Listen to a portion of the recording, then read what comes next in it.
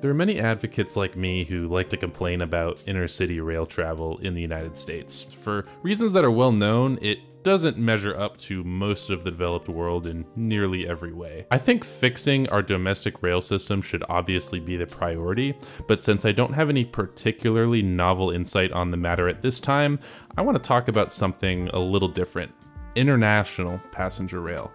I recently had the pleasure of taking a train under the English Channel between London and Paris, and it was honestly a transformative experience.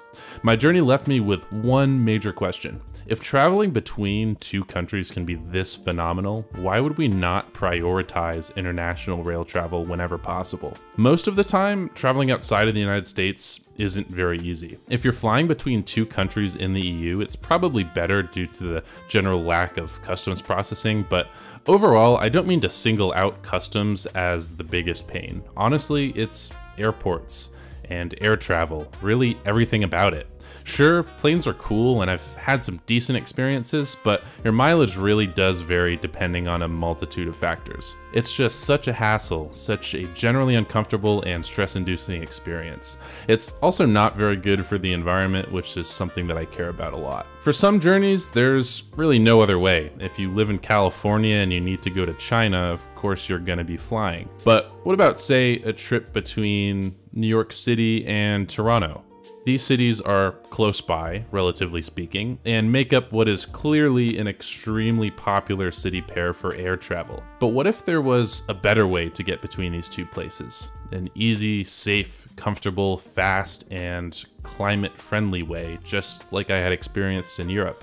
Maybe something that uses steel wheels and railroad tracks. You're in for some good news and some bad news. The good news is that you can take a train between the US and Canada in several areas. The bad news is you'll be extremely frustrated to know that, in general, international rail travel here is generally non-existent or hilariously inadequate. I'm here to discuss why this is such a missed opportunity, review my experience on board the international Eurostar train in Europe, and talk about some ideas on what we can do to improve here. Let's dive in.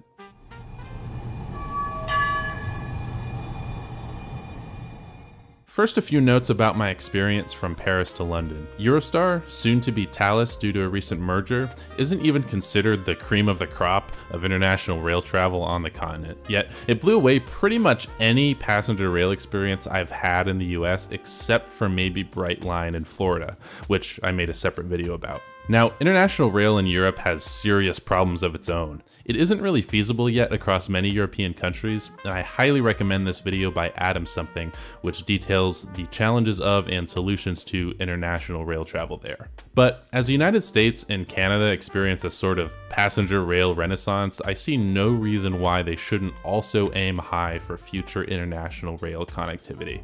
Here are a few things that I really enjoyed about my experience on Eurostar. First, it was high speed. The trains run at a maximum speed of 186 miles per hour outside of the Channel Tunnel and 100 miles per hour inside. This isn't as fast as newer high-speed services like Italy's Frecciarossa, but it blows away North America's only high-speed train, the Acela Express, which has a current top speed of 150 miles an hour, though soon to be 160 once the new train sets arrive, and only on small portions of the route.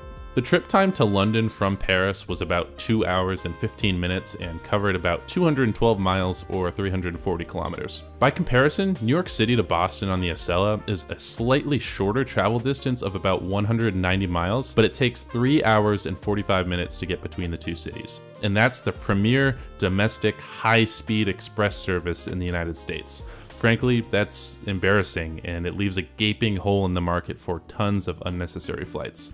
Now, what about if I wanted to take the train between, say, New York City and Toronto? Well, here's where we run into even bigger problems. The cities are about 345 miles apart as the crow flies, but obviously that's not how the train flies, so if we took a roundabout way to get there, we're looking at maybe 500 to 550 miles if we try to hit some of the other cities in New York. If this were a high-speed route, it would probably take about 4 hours at the absolute worst, given an average speed of maybe 136 miles per hour. Ideally, though, there would be a much more direct route linking the two cities, but even 4 hours would pull a lot of customers away from airlines. However, the train that does operate on this route, the Maple Leaf, jointly operated by Amtrak and Via Rail, takes a whopping 12.5 hours if there are no delays. That's pretty unacceptable. Another option to get to Canada from New York City has been the Adirondack, which should be returning soon. This route is much more direct and adds up to only 381 miles, which is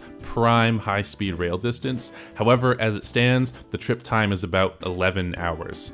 You'd think the very biggest cities in the world's first and eighth largest economies would be better connected. Now, there's another obvious candidate for international rail travel in Seattle, Washington to Vancouver, British Columbia. Even if it could do better, the trip time of 4 hours really isn't bad. That seems to me like a great service that I'd much prefer to flying. However, there is only one train in each direction per day, so unless you happen to be able to leave Seattle at 7:45 in the morning, you're out of luck. Frequency is really an underrated issue in transit in general, but especially in high potential rail corridors like this.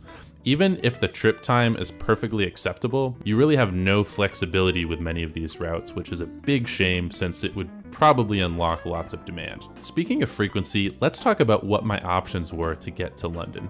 I had the opportunity to choose from 13 trains per day in the middle of the week, some running as frequently as every 30 minutes during peak times, which is the frequency on some parts of the Washington, D.C. metro, for example. And yet, the Eurostar travels between countries separated by a large body of water, pulling consists of up to 18 coaches. This gives people so much flexibility when it comes to traveling and is surely a huge reason for the service's ridership, which is multiple times greater than, say, the Acela Express. So compare that again with the best international rail service in North America, the Amtrak Cascades, and I say best lightly.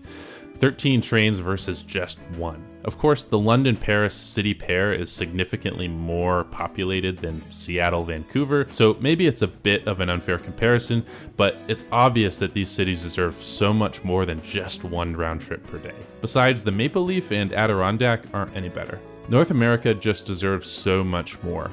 I'm hopeful that someday we'll get there. There are preliminary plans for a high-speed Portland to Vancouver line, but even if that does happen, and that's a big if, it's quite a ways, many decades in the future. The other point I want to make is just how high quality the trip itself was on Eurostar, ignoring the logistics. The train was clean, quiet, smooth, and with my standard Premier ticket, we were treated to a fantastic service that included the delicious breakfast. While I don't think Amtrak lags quite as much in this department, its first-class Acela service doesn't even really compare to this, which says a lot. I guess that further proves the point that we really do need to prioritize fixing our domestic rail services, but as time goes on, I hope that at least the low-hanging fruit of international routes aren't completely forgotten about.